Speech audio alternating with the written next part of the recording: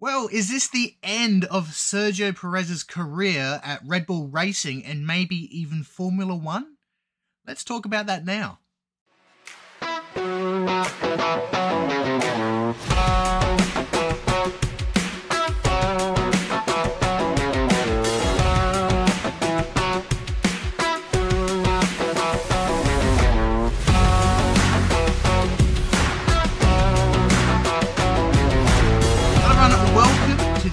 Podcast powered by SLIPSTREAM Motorsports. My name is Daniel, and if you're new here, first off, welcome.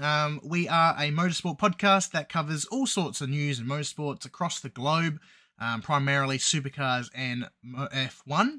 And today we are going to talk about whether or not Sergio Perez is safe in Formula One and Red Bull. So let's talk about that. Of course, the Belgian Grand Prix happened yesterday, or last night. It was a 1-2 for Mercedes until George Russell got disqualified.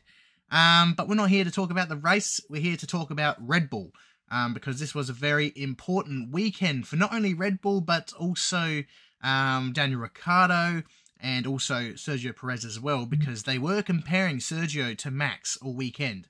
And basically, he was nowhere near as quick as Max, as always. But on paper, he might look all right. Of course, he actually had a pretty decent weekend compared to what he's had since he got announced as a extension at the Monaco Grand Prix. I've got the stats here, so I'll share that after. But front row start for the Mexican, not too bad. But to finish 7th after starting 2nd, you know, you shouldn't be going lower than you start, basically. And that's certainly what happened there. Now, keep in mind, Red Bull weren't really that quick compared to the others this time around on the Sunday anyway. With Max finishing 4th and Checo 7th. It was going to be 5th and 8th until George got disqualified. And in saying that as well, Sergio Perez is still 7th in the championship, but if George didn't get disqualified, he would have dropped down to 8th position. Now that is very, very, very important, because one of his contract clauses was that he had to stay 5th or higher in the Drivers' Championship. So to even drop down to 8th as we head into the summer break is not very telling, that's for sure. And, of course, there's heaps of drivers lined up. And like I said, Daniel Ricciardo, he actually had a pretty decent weekend overall. He managed to get a point, thanks to the disqualification of George. But he drove really well. Unfortunately, for some reason, I don't know why, he was put on softs. But he recovered well. He could have finished 9th, actually, if it wasn't for the fact that he had to pit earlier. So his tyres were pretty much dead compared to, I think, Ocon, who passed him. Which was a real shame, but he had a positive weekend, and he looked quite happy leaving as he hopped in the helicopter with, I believe, Max Verstappen and Christian Horner. They look quite friendly together, and rightfully so. But keep in mind, they are best friends. They do get, well, not quite best friends, but they do get along very, very well. Daniel's been part of that Red Bull family for a number of years, and even when he went to, after he had that horribleness with Renault and McLaren, he came back obviously as an ambassador. So he has a good relationship with Horner, and he gets along well with Max as well. And in my opinion, to be honest, he is most likely going to replace Sergio. But I'll get into that in a minute. But let's have a quick look at Sergio before we think about what's next. So let's have a look at. Obviously he started 2nd row, finished 7th at Belgium. Let's have a quick look at how he went throughout the year so far. So first, I'm going in order from obviously round 1 up to now. So there was a 2nd place, a 2nd place, a 5th place, a 2nd and a 3rd. And this is sort of where it goes downhill from here. So you go a 4th and 8th. And I believe this is when he got announced at Monaco that he extended his contract for 2 years. A DNF and another DNF. Now, keep in mind, the Monaco Grand Prix, that was his own fault for putting him in that position. He didn't cause the crash, but the fact that he was involved in that crash says everything, because he had a horrible qualifying. He shouldn't even be a back marker anyway, and somehow he was. And potato, you don't finish the race. And obviously, he also got another DNF after that one. Then 8th and a 7th, and then a 17th, and then 2 7ths after that, including the Belgian one. So, very consistent, but not where that Red Bull should be. Absolutely not. Given how they're currently leading the Constructors' Championship at the moment. Yes, we're only halfway through the year. Yes, they're leading by quite a margin at the moment, but McLaren are looking very, very, very fast at the moment, especially Oscar Piastri.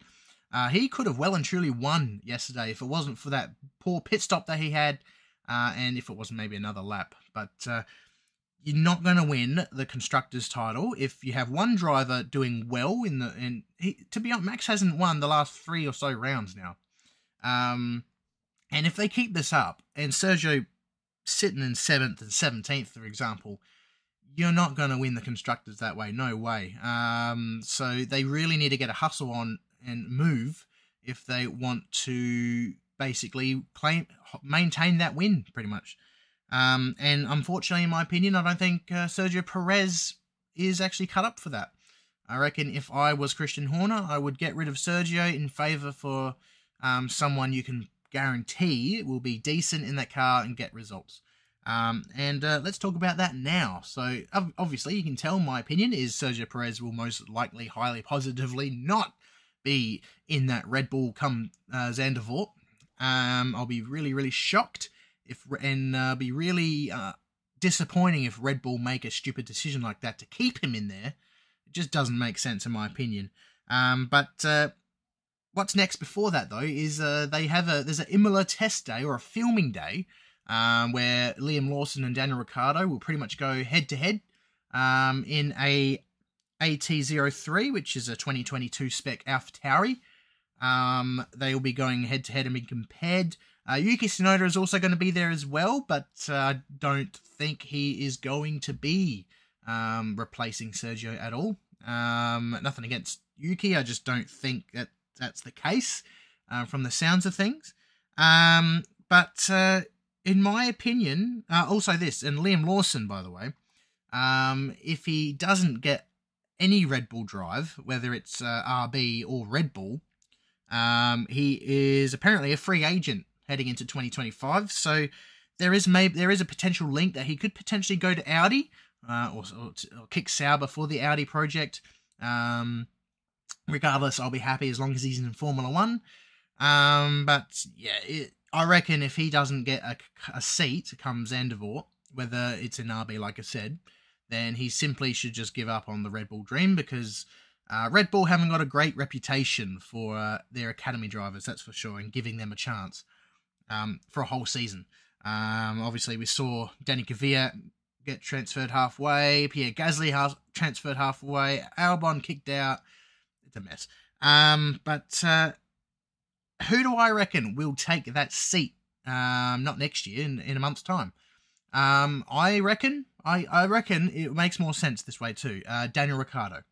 Obviously, he after the Belgian Grand Prix, he hopped in a helicopter with Christian Horner and Max Verstappen, and he looked quite happy. And obviously, you know, they're good mates, those guys, and they get along quite well. And of course, Daniel has been a part of that Red Bull family for quite a long time now, excluding the Renault and McLaren days. So he gets along really, really well with them. But in my opinion, he's just logically a better option to put in that car. Now, Liam is most likely going to be faster. However, Daniel Ricciardo has definitely been doing rather well in that V-Carb RB. And the thing is, he's had good days and bad days this year. Pace hasn't been the most amazing driver. I'm going to say that now. There has been moments where you just don't think he deserves a seat in Formula 1, let alone a Red Bull. But there's been times that he's been really, really promising too. And unfortunately, with Daniel and Yuki, V-Carb is letting him down at the moment with strategy and their car performance. Some of their last strategy calls have been quite atrocious, and their car setups have been atrocious as well. So, like for example, Yuki, I think he had a brake issue this weekend, finished 17th, and obviously compared to Daniel Ricciardo, Yuki would most likely be up there somewhere as well. So it's a real shame that it's just, I'm not a fan of VCARB, but I'm a fan of the drivers, to be honest. So, yeah, but in my opinion, it makes more sense Daniel Ricciardo to be there, because he is experienced. He's been in that Red Bull team before, so he knows how it operates and works. Of course, he's also been Max Verstappen's teammate before. Now, this was before Max won the championship, but he was still a force to be reckoned with, even back in 2018. Obviously, we sort of remember the Baku incident when they collided.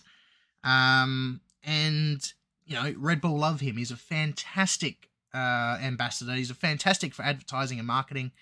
It just makes more sense. Plus, he will get the job done. He will deliver. He can deliver in that VCARB. He can deliver in that Red Bull. Hands down. Just makes sense, even to at least have him till the end of the year even, and put Liam in the car for 25, depending if Ricciardo actually is decent or not in that Red Bull. But I reckon right now, a safe bet to maintain that Constructors' Championship standings, I reckon Daniel Ricciardo is the most logical driver. But with that being said, do let us know who you think. I'd love to get a conversation started. Who you would like to see in that Red Bull come the Dutch Grand Prix. Whether it is Liam, whether it is Sergio, you know, you might even want Sergio in there, or Yuki, or Daniel Ricciardo, or even Helmut Marko for all that matters. Now let me know. I'd love to hear your thoughts, get a conversation going. Just as long as there's no hate, I would love to hear if you've got an opinion.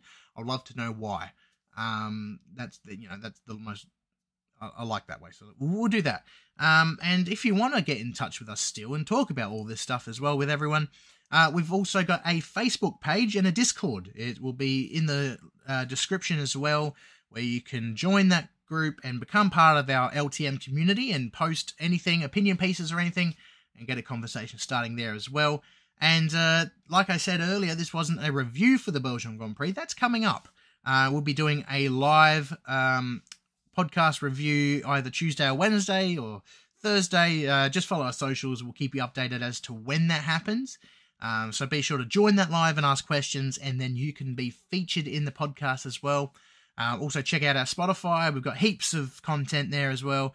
We've got the LTM show, which is our weekly radio show. That comes up every Tuesday. And of course, the podcast that I mentioned about will also be on there, as well as YouTube. So heaps of content coming your way. So do not miss any bit of it. Make sure you subscribe and hit that ding-dong notification bell to stay up to date every time LTM posts content. But yeah, that's all from me. This was going to be short, just a little opinion rant piece.